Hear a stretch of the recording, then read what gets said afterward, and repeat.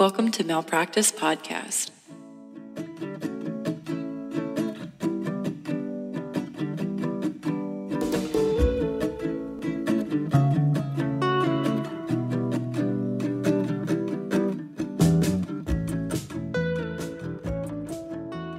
Are you ready to get started?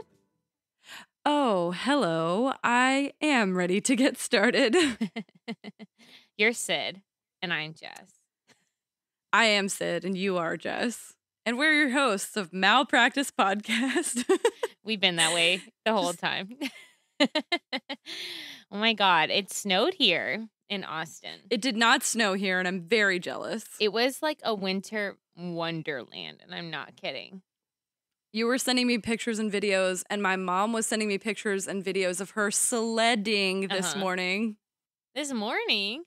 This morning, she was like, before work, I went sledding. And I was like, well, aren't you just a little Midwesterner? She's such a little cute angel face. She is.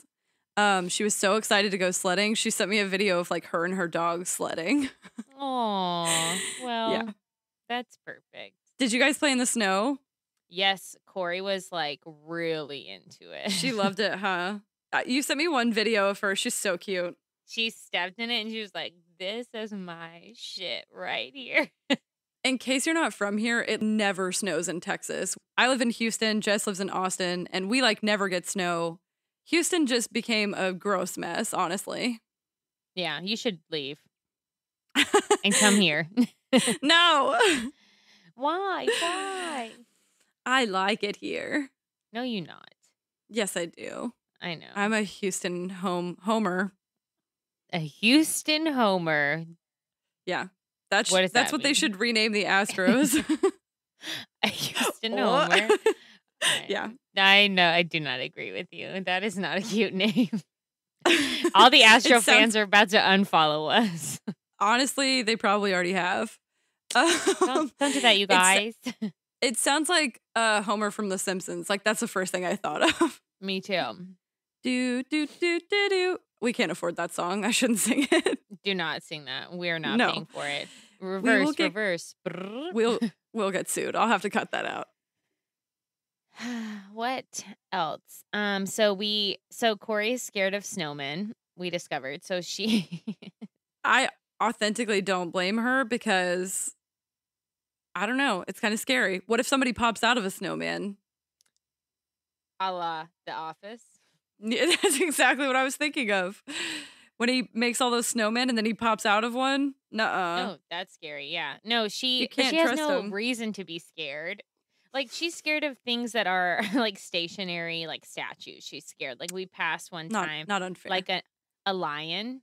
And she was like, what is that? And I'm like, it's a lion. She wouldn't even walk. She was like on the ground, like petrified, like couldn't move. God.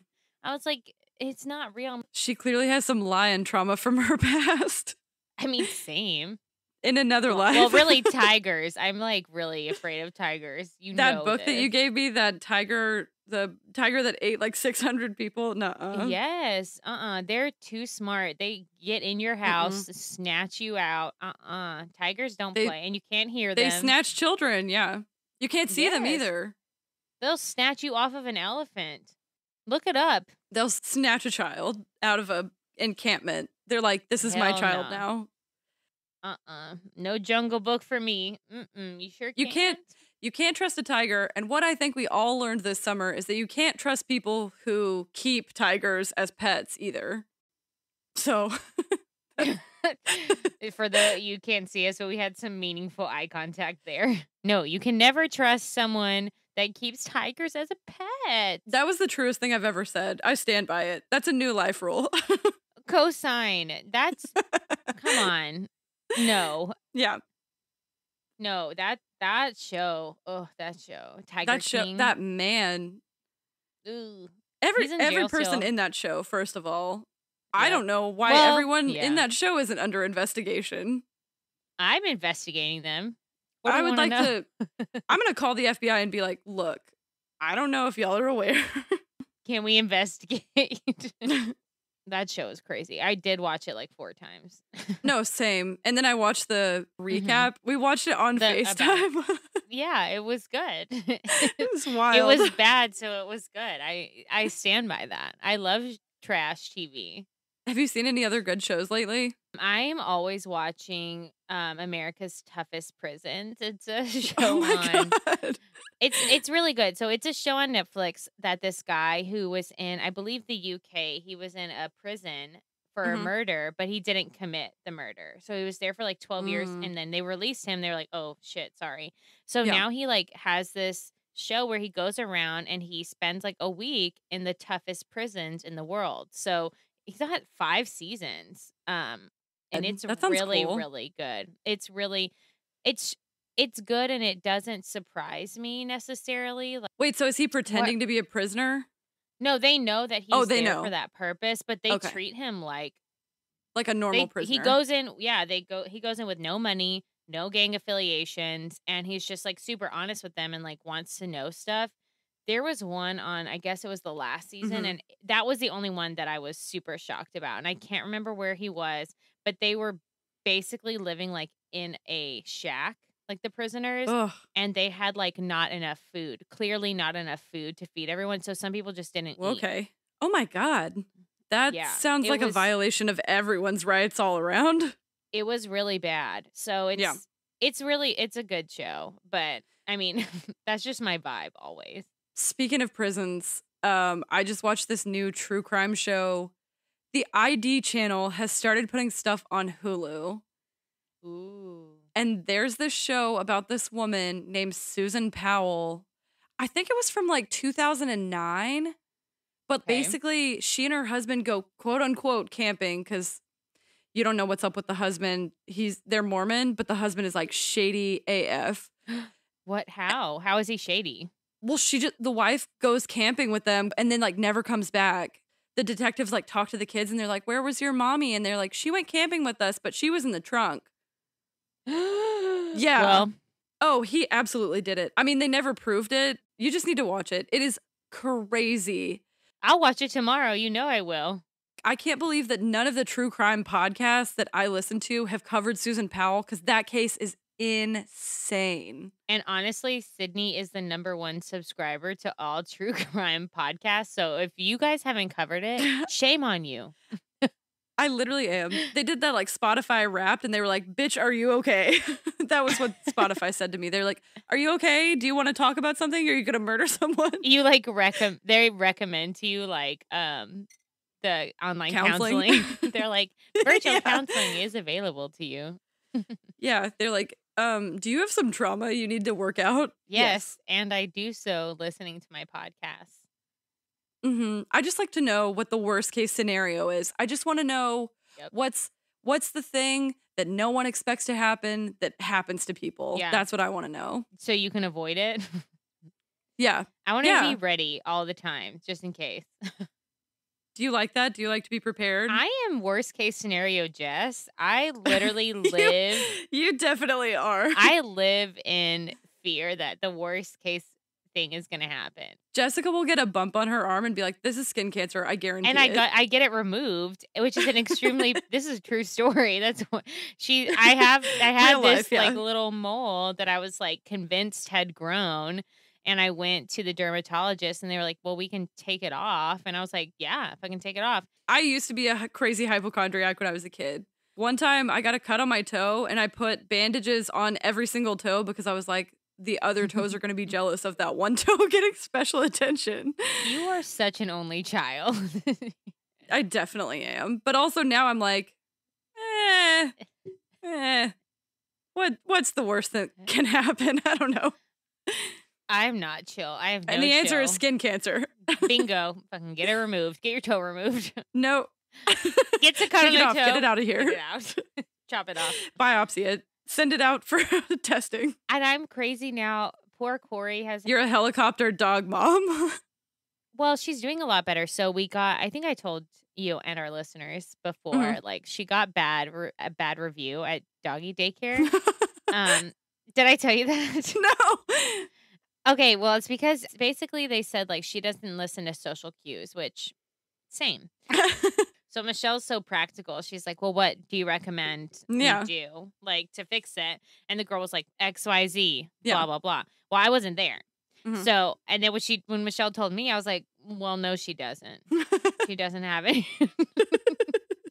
If they told me my dog missed social cues, I would have been like, well, she was homeschooled. So also, I kind of get her vibe because, like, have you ever had someone not like you and there's like not a good reason and you're just like disappointed? I was gay like, in Nacogdoches, Texas. Me. Are you joking?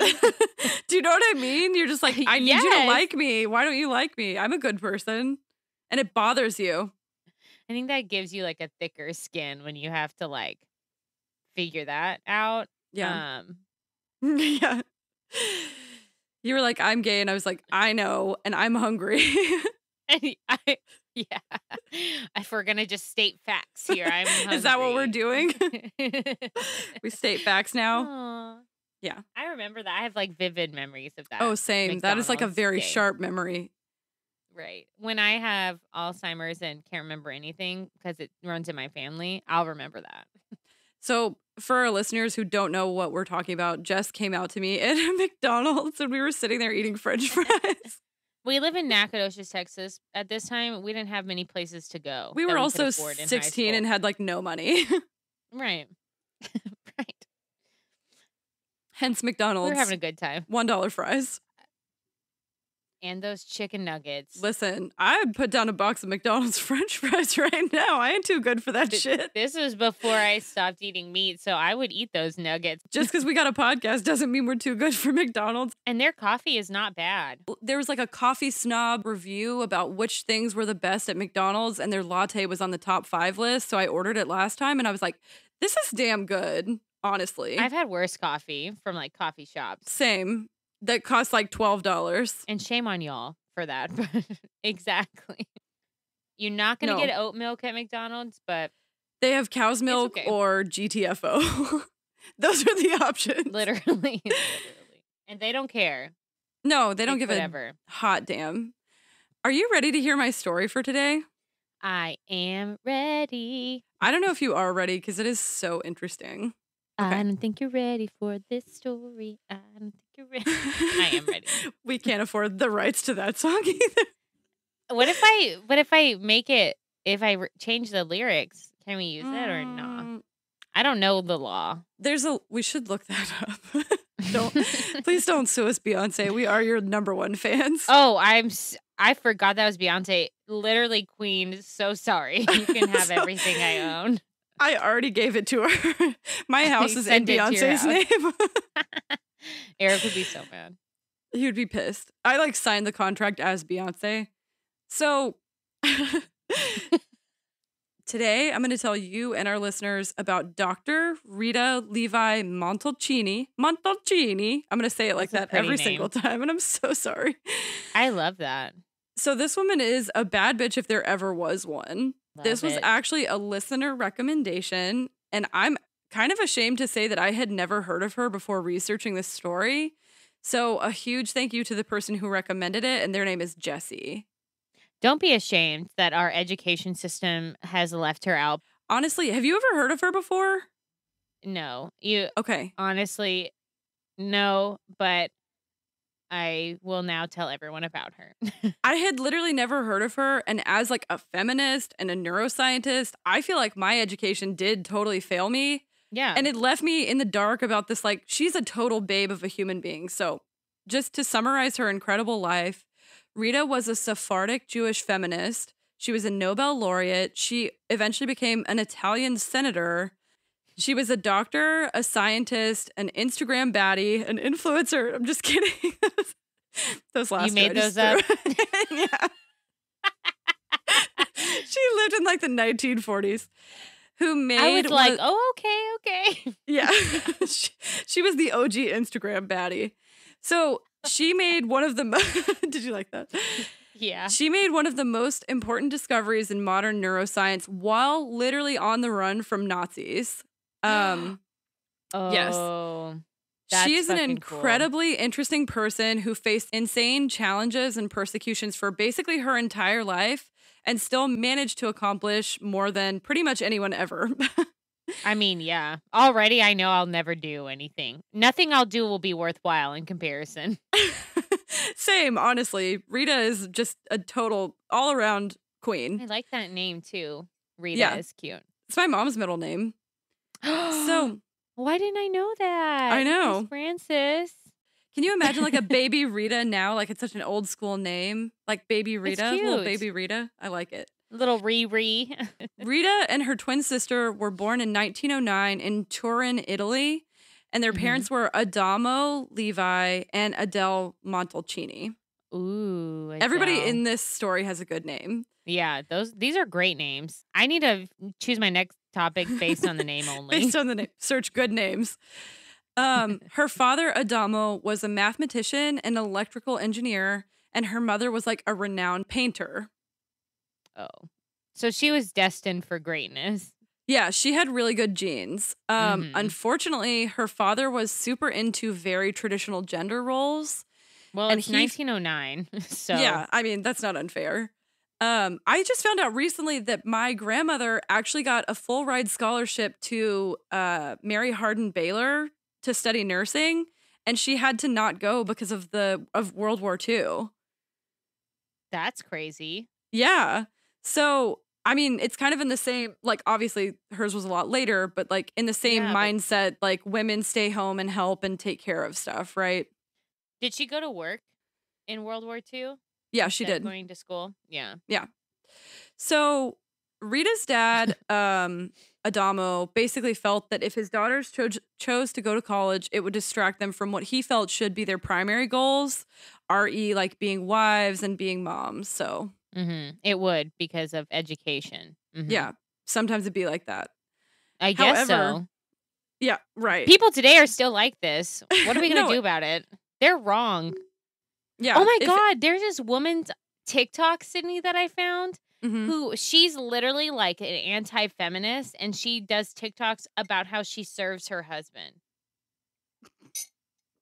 Did you just throw up in your mouth? Yes. That almost made me literally spit out my hot toddy. Who is that? Who are you? We've never met. She's like, I stay home and I do what my husband says and blah, blah, blah.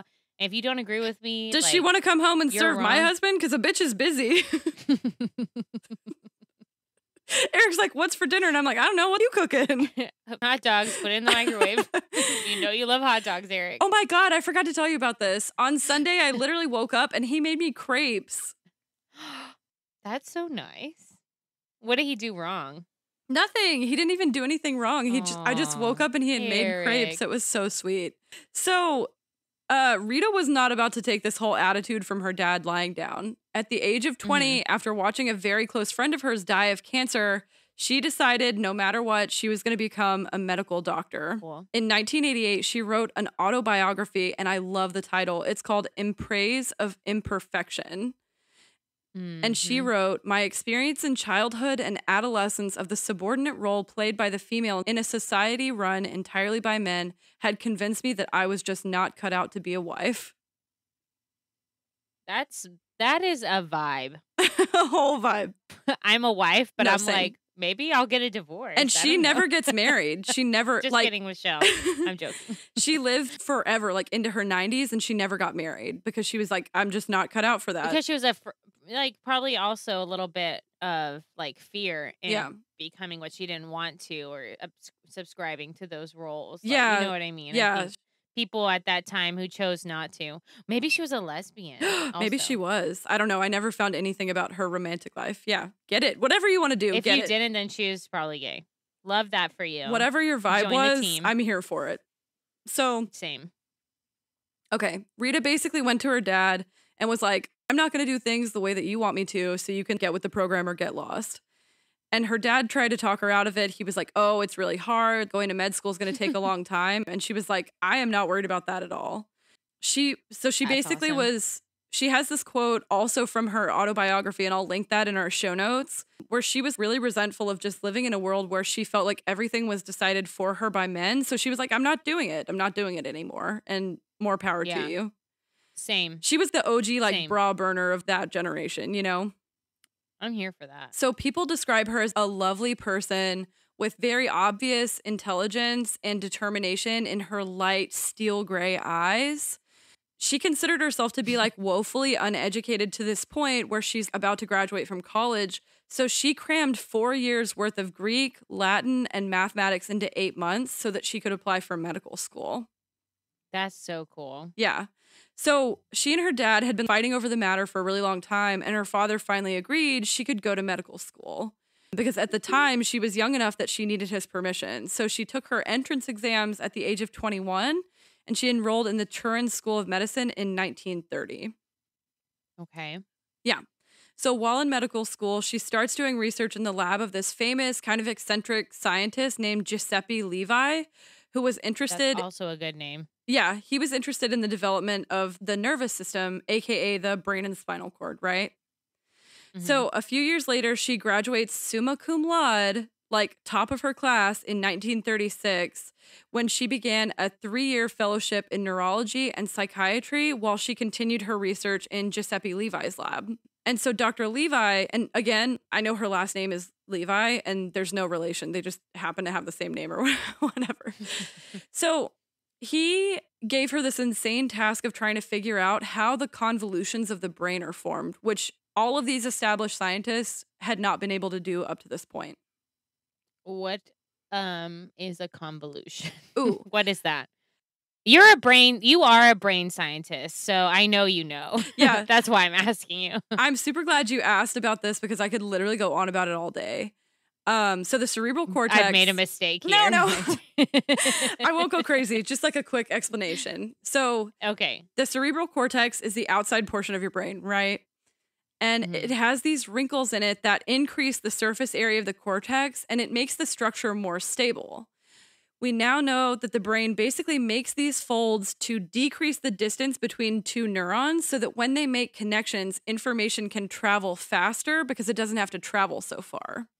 There's this really cool story. In 2015, there were these 2 other badass female neuroscientists from the University of Rio de Janeiro in Brazil, and they discovered that the developing human brain folds exactly the same mathematical way as when you crumple a sheet of paper into a ball. So it basically just folds up that way. Why would they ever want to know that? That's a great question, but now we know exactly how the brain folds when it's being formed.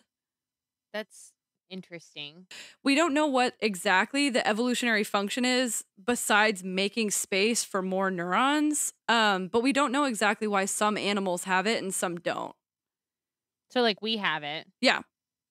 And what other animals have that? So we pretty much... I'm obviously very interested in animals. Are tigers involved in this study at all? No, I wish they were. They probably have a really crumpled brain. Yeah, because they're smart. They're probably ready to... Yes, they're smart. Exactly. So we vaguely know that animals with high levels of intelligence like dolphins, whales, elephants, and baboons have convolutions in their cortex like we do. Not surprising at all. Yeah, dolphins and whales actually have many more wrinkles in their brain than we do, while elephants have these like massive brains, but they have only about a third as many folds as human brains. So dolphins are smarter than us, is what you're saying. We know that they have more neurons than we do. That's crazy. Yeah, dolphins have more neurons. They have more wrinkles than we do. And so that's really interesting. And we know that we know now that things like whales are basically capable of their own language and they have different dialects and things like that. So basically you see these brain wrinkles in super smart animals, and that's how the cortex crumples. Wow. Love a neuroscience dad joke. Is there honestly anything better? I mean, yes, there's several better things, but I know you love cookies. That moment, so I'm gonna leave it with you. Yeah, Thanks. Cookies, cake, ice cream, coffee. Oh, honestly, coffee, spaghetti, pasta bake. That pasta bake you make. Oh, I do make a mean pasta bake. Now that we're talking about Italy, we should have been eating pasta for this. We should do a thing where we eat the food of wherever we're talking about. What are we doing? Hey, but if we do it about America, what are we going to eat? French fries? Can we eat French fries? I mean, I love French fries. This is the second time it's come up. I think we need help. I need French fries is what I'm hearing. Always. Like counseling and fries. Yes. Okay. So Rita had basically been assigned to this ridiculous project during her schooling that no one had ever been able to figure out in the history of ever. And literally they didn't figure it out until 2015. Oh, shit. Yes. And she was studying this in the 30s. So after she spent a while with it, she went to her boss and was like, this is ridiculous. No one can do this. Me at the simplest task. Honestly, same. And surprisingly, he was like, yeah, you're right. But I figured if anyone could do it, it would probably be you. Aww. So then he put her on a more manageable project, which was studying how the brain developed in chicken embryos. And that's actually a really common neuroscience development model organism to this day. Chicken embryos? Yeah, and she was one of the first ones to study it. Unfortunately, everyone who heard in this story that Rita is Jewish and graduated in Italy in 1936 probably knows what's coming next. Dun, dun, dun. When Mussolini declared his dictatorship in 1922, anti-Semitism had begun growing in Europe, and it became increasingly difficult to be a Jewish person almost anywhere on the continent, but especially in Germany and Italy. Yeah. In 1938, Mussolini enacted several... Musso. That's right. That's his nickname. We're on a nickname basis. Old Musso. Old Musso, my dog. My dog Musso. Honestly, can't believe I said that. Musso. I like it. Like too casual. Okay. In 1938, what's up, Musso? My dog Moose. No, not my dog. We're not friends. Nah. Mussolini enacted several fascist and anti-Semitic laws, like the Manifesto per la Difesa della Raza. I'm so sorry for butchering that. If anybody speaks Italian, just know that I'm sorry. And it basically is, in English, it's the Manifesto of Race. And that was basically a law that stripped Jewish citizens of their Italian citizenship and outlawed them from keeping government or professional positions in Italy. I never understood this. So my understanding is that basically he did it in order to be like friendly with Hitler, like to show Hitler that he was on his team, whatever. If you're ever trying to be friends with Hitler, stop and ask yourself, what am I doing? My name is Musso. We could all agree in hindsight that the Nazis were the bad guys, right? That's not like a controversial topic. I mean, some people don't even think that happened. Yeah, if you think that, stop listening to this podcast right now. Yeah, you are not a friend of the podcast. Get out of here. We are not friends. You can at me if you want to. We can fight. Yeah, come at me on that one. So this was kind of the first in a series of laws that would basically strip Italian Jewish people of their civil rights based on some bullshit quote-unquote science that said, quote, true or pure Italians were descendants of the Aryan race. At this point, Jewish people were being stripped of their titles and property, and the hostility from Italian citizens toward Jewish Italians was open and really apparent. Yeah. So by 1939, the environment had become so hostile for Rita that she was forced to withdraw from her university and quit her job. She also says that she quit because she didn't want to expose her coworkers and peers to the danger that came with being associated with a Jewish scientist. So she's a good person. On top of being super smart. Authentically a saint. So, I mean, can you imagine, like, not only the fear for yourself, but she's, like, thinking of her coworkers, not me. That's crazy. I'm like, y'all better hide me quick. Hurry up, be my friend. Yeah. So she accepted a position to continue her research at the Neurological Institute in Belgium, but as soon as she was getting settled into her new role, Mussolini formed a formal alliance with Hitler, and they began enacting even more radical racial laws. So, fearing for the lives of herself and her family after Germany invaded Brussels, Rita returned back to Italy in 1940. I will never understand why it took the rest of the world so long to intervene. Insert political pause here. Heavy political pause. While the world was completely collapsing around her, Rita was determined to continue her research. So she says that she immediately, as soon as she got back to Italy, found a way to set up a laboratory in her bedroom. While bombs fell all across her homeland, eventually destroying her neighborhood, Rita just moved her microscope to the basement of her home. She made scalpels out of sewing needles and bought a pair of watchmaker's tweezers to use as forceps. In 1941, the bombing was so intense around Turin that she and her family were forced to flee into the countryside. As she was leaving her home, possibly forever, one of the few personal possessions that Rita took with her was her microscope. During the war, she continued studying brain development in chicken embryos, so she would go around to local farmers and convince them that she needed chicken eggs to feed her starving children, which she didn't actually have. That's awesome. And she did this so that she could continue her experiments. So these experiments that she performed while running for her life and surviving World War II are the ones that led her to develop the theory that eventually won her a Nobel Prize. Honestly, like, imagine the come up story here where Hitler and old Musso rolling in their graves that this woman that they were trying to exterminate ends up surviving and winning a Nobel Prize. That's awesome. And she has a really powerful statement about that from her Nobel Prize acceptance speech.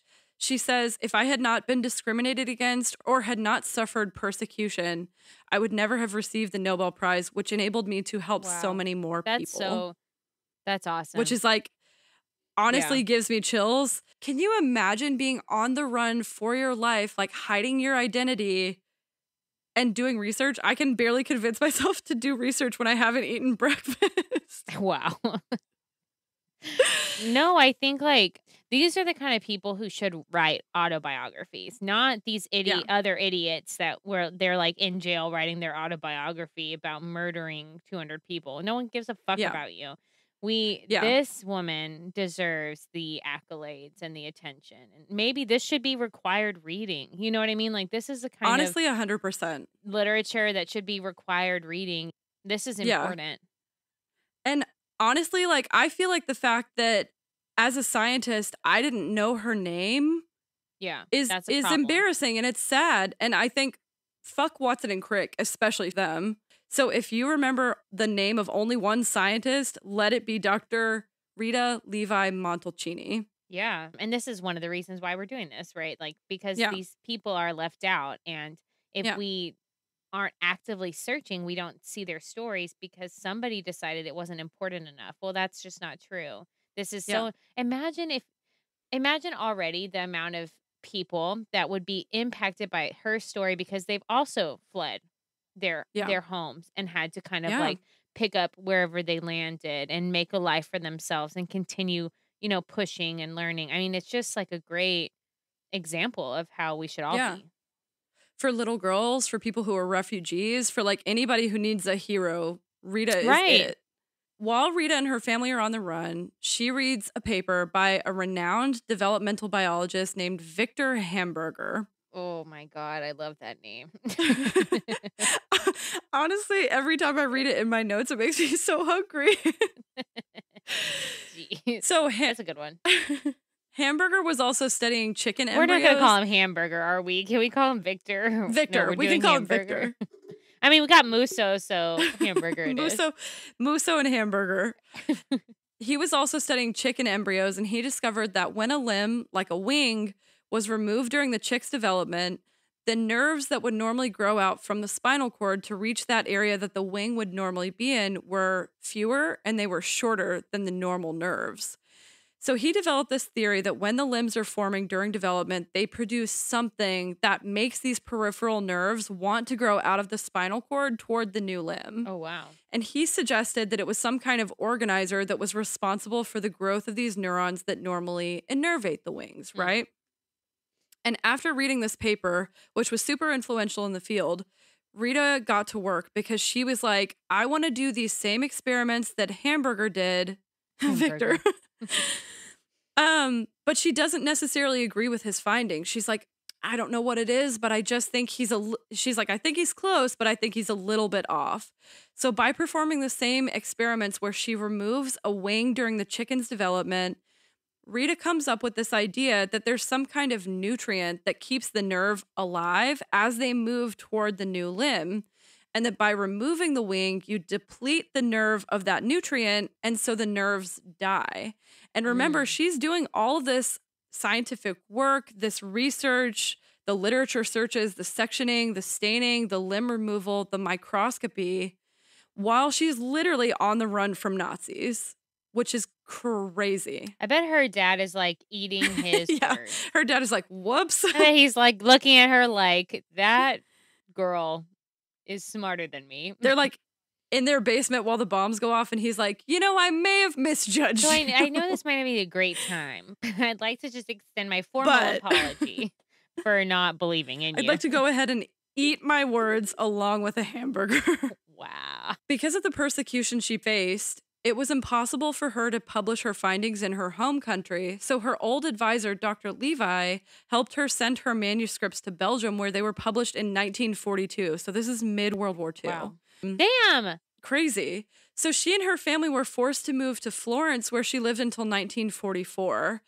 Rita was actually in Florence when American troops liberated the city, forcing out the German occupiers. So she was literally working there as a medical doctor, like volunteering to treat injured refugees and soldiers. Damn, she's the most selfless person.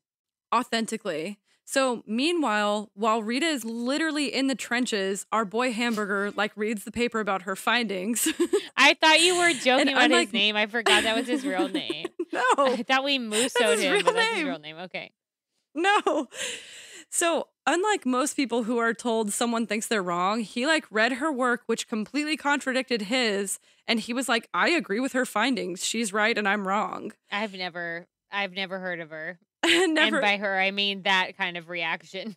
Never had someone have that reaction, but I love it. I love some humble pie. That's cool. Yeah. So he was so convinced and impressed by her work that he basically convinced her to move after the war was over to St. Louis to collaborate with him. So she moved to St. Louis. She took a job at Washington University, where she was a professor for over 30 years. Up until very recently, when she passed away, Rita was a professor emeritus at Washington University, which is one of the highest honors a university can give you. Love that. Love that. Applause. Yeah. Love that. That's so cool. She continued the research with chicken embryo that she'd been performing during the war, and eventually she isolated the mysterious nerve survival substance that she had been hypothesizing about while she was on the run in the Italian countryside, because obviously now she has access to better equipment. She has a colleague who's helping her isolate these proteins, and she named the substance nerve growth factor, or NGF.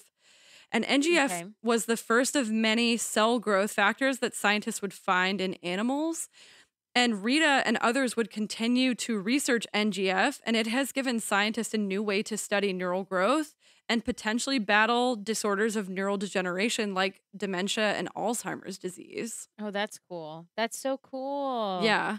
So she talks a lot all from chickens. Yeah. And a watch tweezer. Yeah, actually, yeah. They designed an anti-serum, so she and her colleague, Dr. Cohen, were able to basically chart out the complete role for nerve growth factor. And it became clear that it was basically essential to the differentiation and the health of nerve cells. And ultimately, this is what she won a Nobel Prize for. After this incredible finding, she continues working at Washington University. She opens another lab in Rome, and she splits her time between St. Louis and her home country.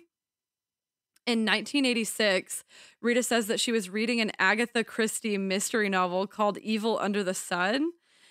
And she did this interview with Scientific American where she said, at the moment that I was finding out about the criminal, they called me and told me I was awarded the Nobel Prize. Wow. She laughs, getting up to retrieve the book from the hallway. She points to a handwritten note on the very second to last page where she had marked call from Stockholm and the time that the call came in. Oh, that's so cool. She says, so I was very happy about it, but I wanted very much to know the end of the story. She is so cool. She's cooler She's than so me. cool. She's cooler than all of Yeah. us. Fact. She continued doing research literally until her death at 103 years of age. She has won numerous awards. That just gave me a chill, honestly. Me too. She has won numerous awards. She was the president of the Italian Multiple Sclerosis Association. She was the first ever female member of the Pontifical Academy of Sciences, which is a huge honor.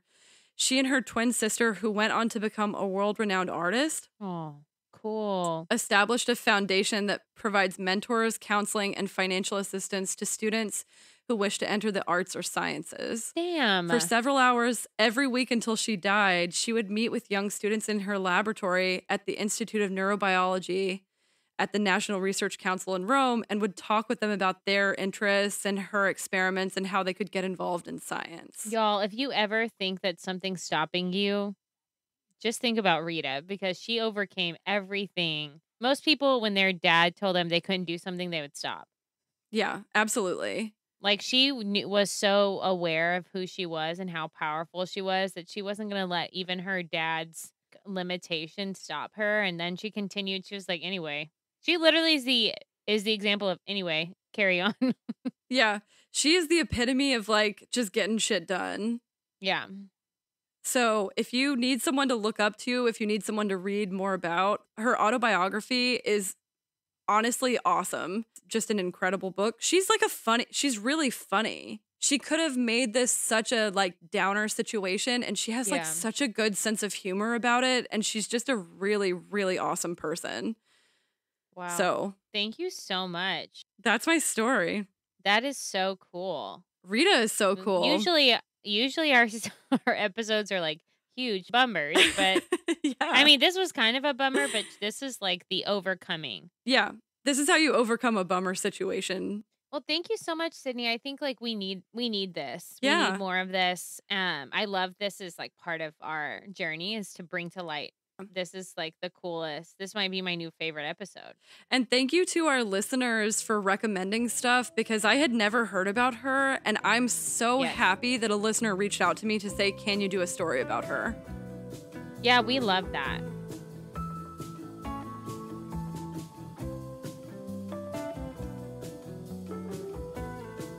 Check us out on our social medias. Send us those DMs. Instagram, Facebook, Twitter. If you have time, subscribe and leave us a review on Apple Podcasts. Or wherever you listen.